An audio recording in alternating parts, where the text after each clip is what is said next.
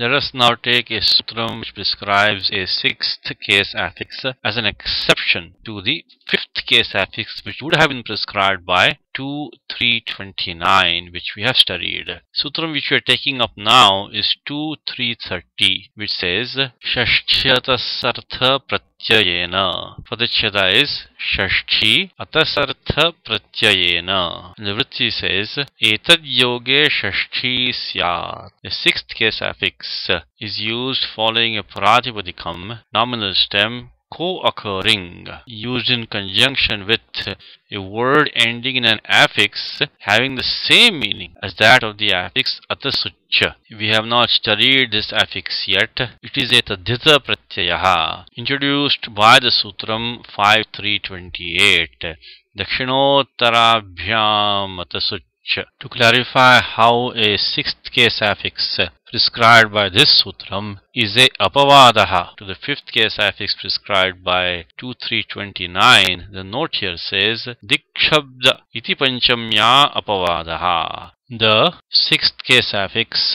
prescribed by this sutram is a apavadaha, exception to the fifth case affix which would have been prescribed by the sutram 2.3.29 which we have studied. 2.3.29 says anyaradhitararte dikshabdanchu tarpadajahi yukte, which contains the word dikshabda. Hence 2.3.29 prescribes a fifth case affix following a pratipadikam co-occurring with a word that denotes a direction. Now the affixes having the same meaning as that of atasucha are also used to denote a direction. Hence, in the absence of this sutram 2.3.30, 2.3.29 would have prescribed a fifth case affix following a pratipadikam which co-occurs with a word ending in an affix having the same meaning as that of atasucha, because such words may also denote direction.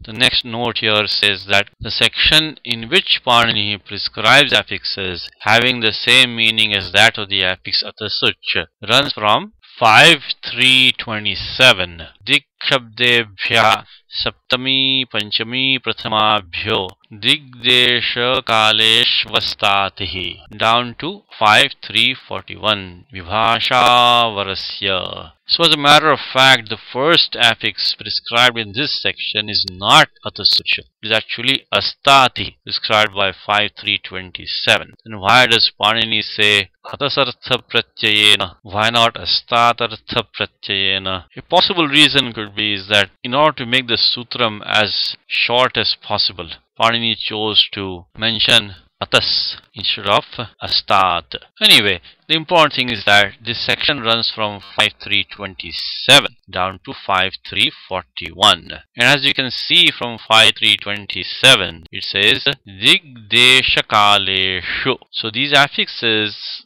are used to denote a direction or a location or a time. And when they are used to denote a direction, at that time 2.3.29 would come and prescribe a fifth case affix following a pratipadikam that co-occurs with the word ending in the affix atasucha or an affix having the same meaning as atasucha. But in the language, a sixth case affix is used following a pratipadikam which is in connection with a word ending in the affix atasucha or an affix in the same meaning as atasucha. That is why this sutram has been composed. For example, Ramasya dakshinataha. Dakshinataha is formed by adding the affix atasucha as per the sutram dakshinottarabhyam atasucha 5.3.28. The meaning is to the south of the village. As per 2.3.30, grammar takes the sixth case affix because it is co-occurring with dakshinataha which ends in the affix atasucha, which here denotes a direction.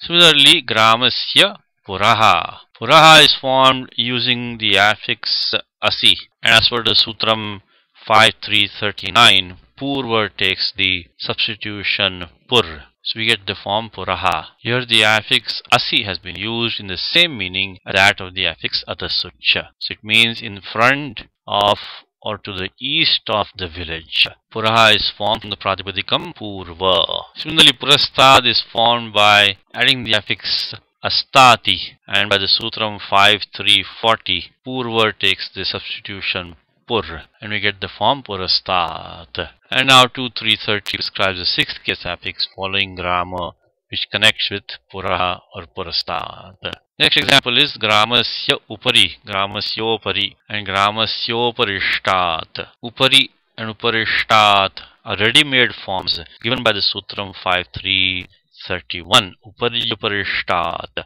As per the commentary, these are formed from the Pratipadikam Urdhva. Urdhva takes the substitution Upa, and then the affix Ril or Rishtatil is applied to give the form Upari and Uparishtat. Anyway, the important thing right now for us is that these affixes convey the same meaning as that of the affix yatasar, and therefore, as per the Sutram 2.3.30, a sixth case affix is used following the Pratipadikam grammar which co-occurs with Upari or Uparishtat. So please make a note of this Sutram 2.3.30. Even though 2.3.29 mentions Dik Shabda, if that Shabdaha is formed using the affix Atasuch or any affix in the same meaning as Atasuch, then in connection with such a word, we don't use a fifth case affix, we use a sixth case affix. This Sutram 2.3.30. Shashtya tasartha pratyayena.